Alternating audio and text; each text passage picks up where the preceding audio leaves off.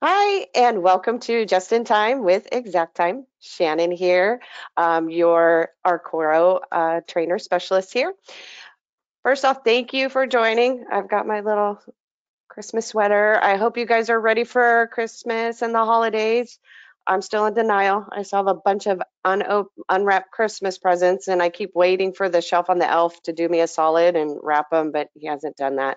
So, wishing you a very safe holiday. Stay healthy as well. So, without further ado, we're going to go over crews and groups today. So, let's get started.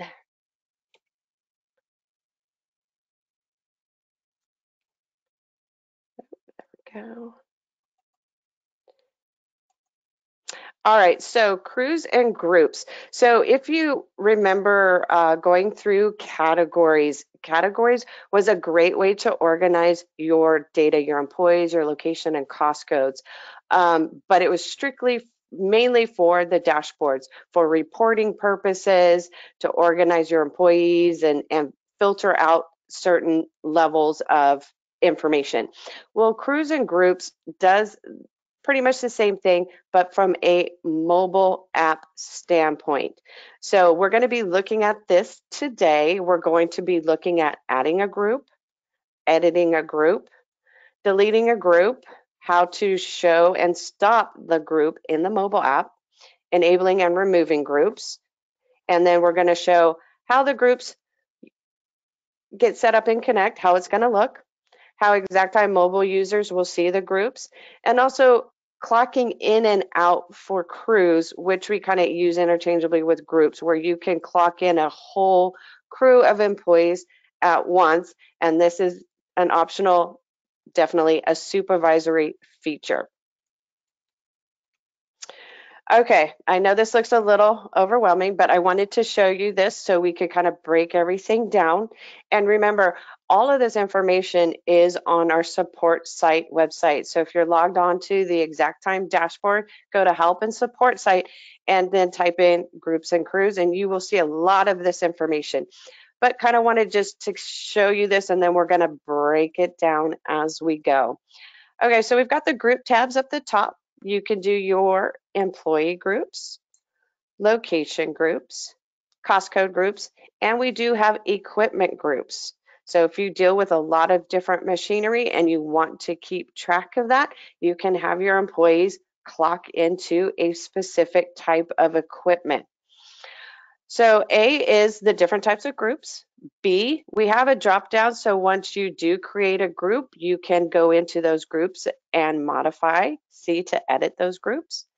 D, showing these groups in Exaktime Mobile. You will hear me throughout this whole presentation how important this is. A lot of support in the beginning is why isn't my groups showing up on the mobile app? If this box is not checked, that is the reason. So you could do all this work of adding all your groups, and if you don't have that checked and you want it to show in the mobile, it will not.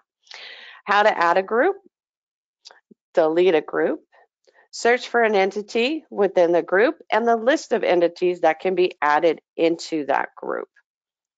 See, it's not too bad. It looks bad, but it's really not.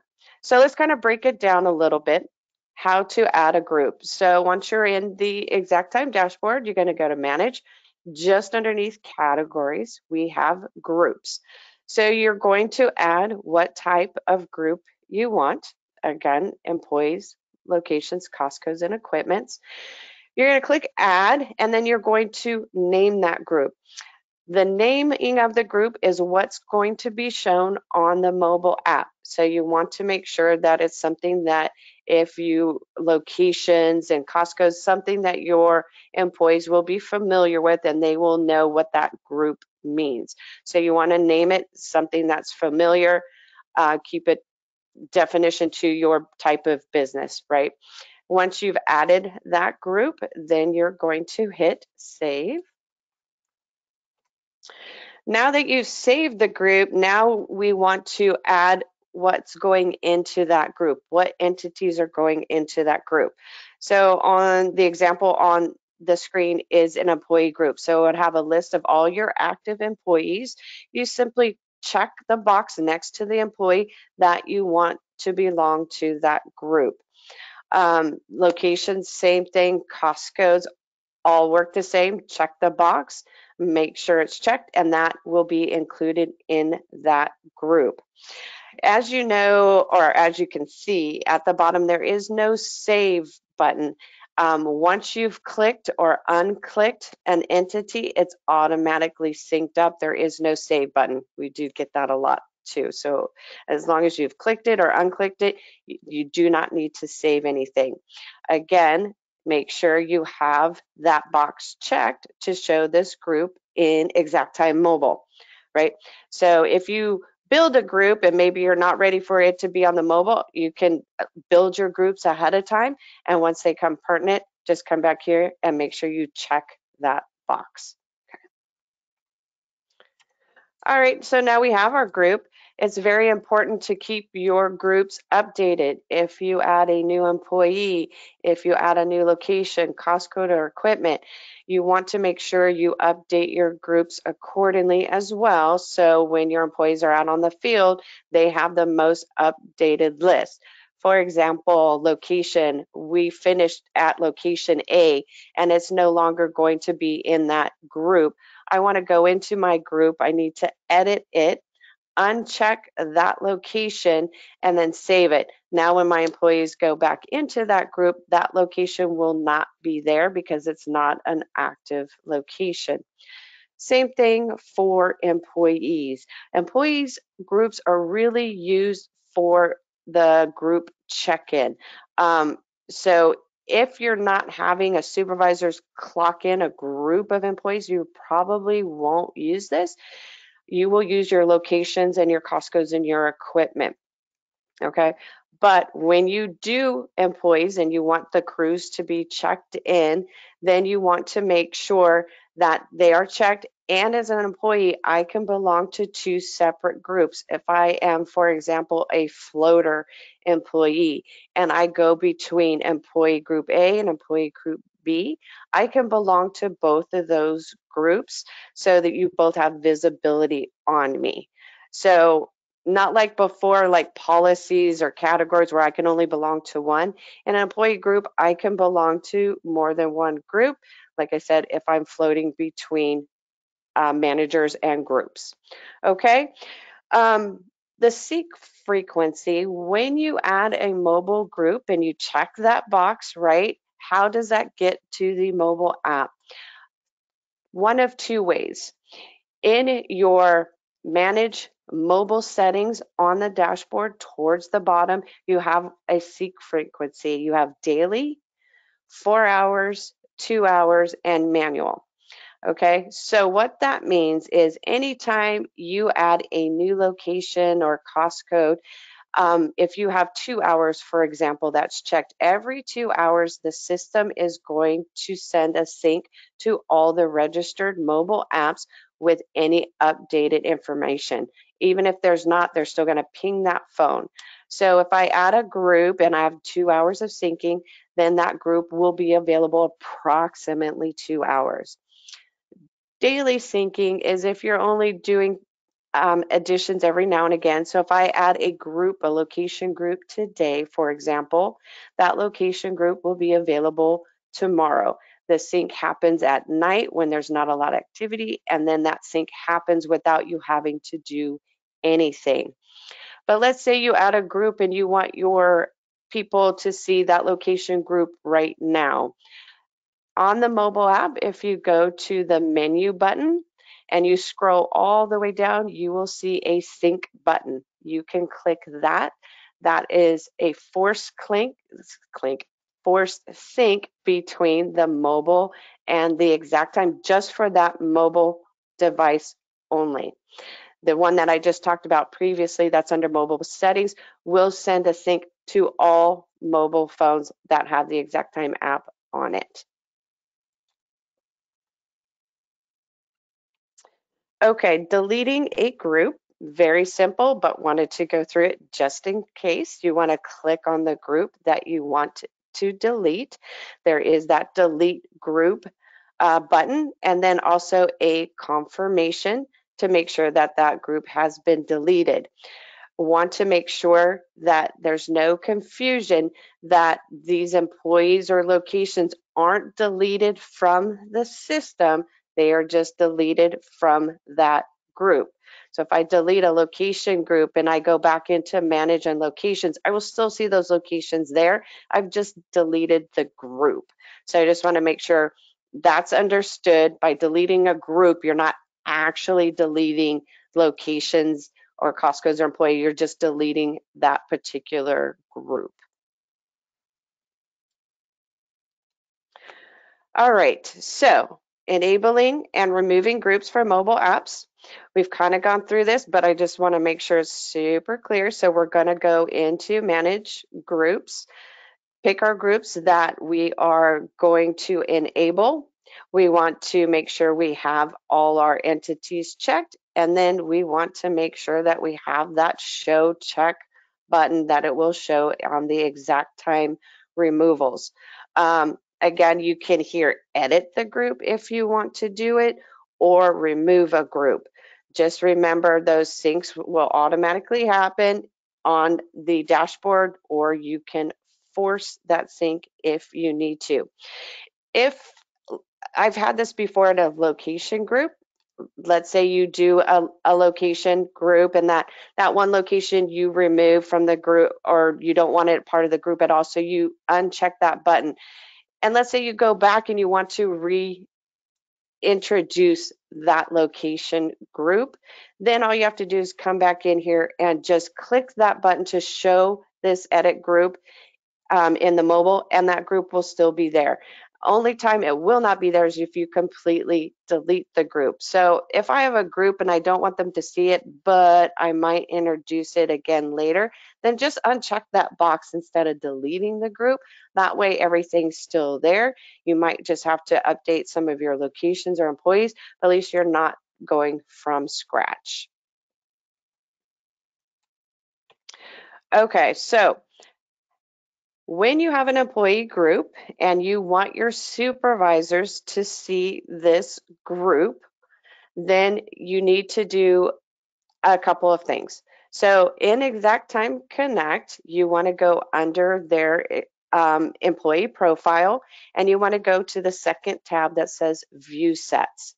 Exaktime is really big on view sets, on allowing people to see or not see certain people. It defaults to only themselves, but if you want your supervisors to be able to see crews and groups, not only clock in for them, but actually see them, then you need to allow them to see them in their employee profile. So here you're going to go and you're going to go to selected employee groups. And as a supervisor, I can see more than one group if you allow me to do that. Just like an employee can belong to more than one group, as a supervisor, I can see more than one group. So if you have this enabled, you want to make sure you come here and make sure their view sets are accordingly. Because if you're getting your supervisors, I can't see any of the groups, this is where you want to first go and troubleshoot why they can't see it. And the second place you want to go, you got it. You want to go to that checkbox, make sure that checkbox is checked, show this group in the employee mobile. I did add a link here to employee view sets. So if you want to do a little bit more deeper dive on how this affects views, please do so. Okay, so how will mobile's user see groups? So we're looking from a supervisory view because you've allowed me to see the cleanup crew and the demo crew. So when I log into the mobile, I'm going to hit go. I'm going to hit see my crews, and then I'm going to be able to go into each of those groups. Okay. This is sticky like most of our products. So if I'm in one group and I want to see another one, I just simply need to back out and then select the next group. Please note that the mobile version 2.63 or lower, it doesn't respect the view sets. This was built a little bit before then, so you can see all employees, right? Even though my view set is set to only see those two groups. Well, if you're on mobile version 2.64 or later, you will now only see the groups that you are allowed to see. You will not see all that employees anymore. So be mindful of that. If you need to update your mobile version, please go to the support site. It will walk you through updating the mobile version. But just make sure when you're allowing your supervisors to allow groups that you need to look at the version. If you have your employees, I'm just a standard employee, and you're using the locations and cost codes or equipment group, you do not need to mess with the view sets. You just need to make sure that box is checked in the show this in the mobile app. And this as an employee, this is what I'm going to see. So I'm going to see the locations, and then I'm going to be able to go into the locations that are visible to me. After 2.634, you'll just be able to see the locations that you give permissions to. I'm just going to clock into group A, and then I'm only going to have those options for me to clock into. Same thing with cost codes. When I click into a certain cost code group, I only have those to select from. So it kind of helps your employees not to clock into the wrong locations. That's to me why I think naming these conventions are very important, so your employees know, if they're on the demolition crew, you're going to list a Costco group demolition, and then you're going to list all the Costcos that they can only do in that type of cost code. If I'm a maintenance worker, then you're going to put maintenance and only stuff like that. So it helps to keep track of your employees so they can clock into the correct and location without having to scroll through like maybe 20 cost codes, 20 locations. So great way to organize your locations and cost codes for your employees to clock in and out of. Okay, now if you want your supervisors to be able to clock in a group of employees, let's say I have like 5 employees. Couple things that does need to happen. You need to enable the clock for underneath the security roles and on the mobile tab side. You want to enable crew confirmation permission because this will allow the supervisor, if somebody didn't show up that day or they're out sick, then this allows them not to clock that person in, but everybody else, even though that person's part of their group. So for that example, if somebody didn't show up, I can uncheck them. They're still part of that group. I didn't remove them or anything. I just didn't clock them in. Okay, so let's kind of take a step by step on how this looks. So I'm going to go into security roles, and then I'm going to go down to manage, and I'm going to check box clocking in and out for other employees. That will give me my clock 4 icon on the mobile app. Caution you on edit the clock in and out time. A lot of people want to do this.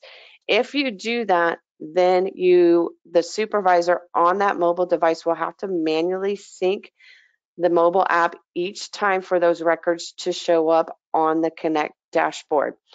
So a lot of times we have it set right when they clock in, it's automatically set to the dashboard. So you have a real-time view of the time card. And that's what I would suggest you do here. If he accidentally clocks in somebody or clocks out a little bit later, it's easy for the administrator to correct those than for the supervisor to remember to sync his device every clocking in and clocking out. I get a lot of questions on this, so wanted to kind of take a minute to go over what that means. Okay, so I'm a supervisor. I want to clock in my crew. I'm going to go to the clock 4 icon. I'm going to choose employee or crew, and it's going to show me the crews that I have access to on my view set, right? I'm going to choose red team, and then it's going to show me all the employees that belong to that group. I can then clock in everyone, or as I was saying a minute ago, let's say Ash was not there. I can uncheck Ash and I can clock in Matt and Hans, okay? And then when I go back to clock out, Ash is still there. I didn't remove him from the group. He's still there. I'm just choosing not to clock him in because he's not here. So once I've chosen everybody, clock in, and everybody is clocked in. One thing to note, when you are using the clock for feature, if you have your employees taking their picture when they are clocking in and out, and or if you have a geofence restriction that not allowing your employees to clock in if they're until they get inside the geofence, or if you give out a warning. If you're doing the clock for, that is overriding those permissions. So what does that mean? So if I'm clocking in Ash, Matt, and Hans, there will be no picture because you are putting that responsibility on me as a supervisor to say that all these people are currently here and I am clocking them in. So you want to make sure you trust your supervisors to clock in these employees. The supervisor will choose a location. So if you have a location group, they will choose a location group, cost code. They completely clock in for their crew and group. I can also then visually see where if I have view sets for another group, but I'm not clocking them in, I can visually see on the mobile app where that crew is. That's that show the view groups in mobile. So I have that option to also see other groups that I am assigned to. Don't necessarily have to clock them in. Okay, so I hope that helps out a little bit. It is a great feature if you have people, construction and you just want people to clock in and go, but it does put responsibility on your supervisors, and it does do away with any face front or geofencing restrictions. Okay, so I think we are there. So something to look forward. So after the first of the year, we're going to go through security roles because I went through a couple steps here in security roles. And I think that's another thing that we get a lot of questions here because we very distinctly divide our security roles. One strictly for the Connect side and one strictly for the mobile side. So we're really going to dive into both of those. So then I think a lot of people that struggle with security roles, after that, it will click and they'll be like, okay, this is fabulous. So we will save that for after the new year. And so I will take any questions if we have any. Wow, Shannon, that was really great information. Thank you so much for thoroughly going through all of that. We do not have any questions as of yet. Give you a minute here if any of you want to type in any questions. Otherwise, as you know, you can always reach out, right, Shannon? Yes, you can always reach out to Samantha or myself.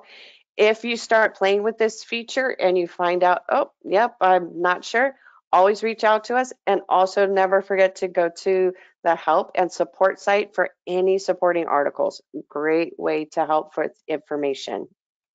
Good call out. Support Central is amazing. There's so much great stuff out there.